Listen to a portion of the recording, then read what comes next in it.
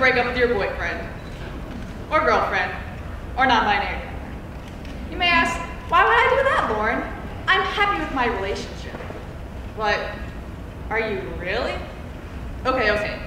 Let me take a step back for a second, or a step forward. My name is Lauren Voorhees, and I was abused by my mother throughout my childhood. I experienced mental and psychological torture due to her abuse.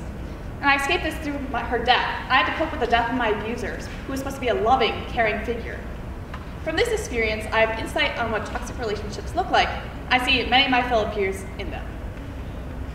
Sign number one that you're in a toxic relationship. You're always clinging to them. There are many couples that I see in the hallway that are attached at the hip. They're either sucking face or pulling close. They only talk to each other, and I'm not sure if they actually have other friends.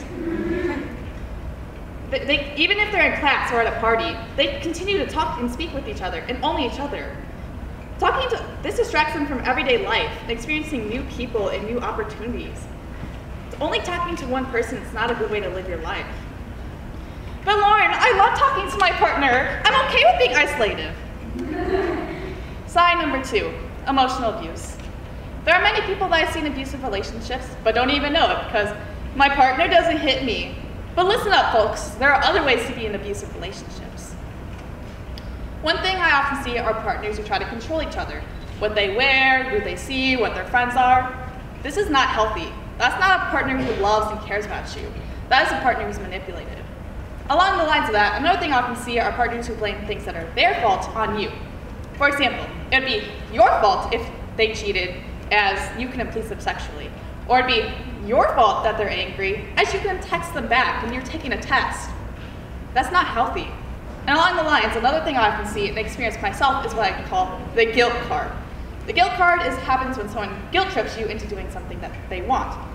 For example, if you really loved me, you wouldn't be friends with so-and-so, or if you really cared about me, you would stay with me tonight instead of going out with your friends.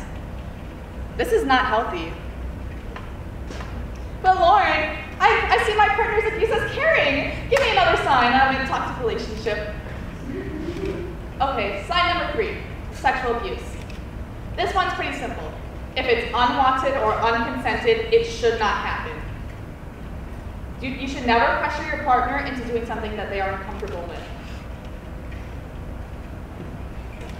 Take a look at your relationship. Think about the things that you do. Think about the things that your partner does. Make sure your relationship isn't abusive.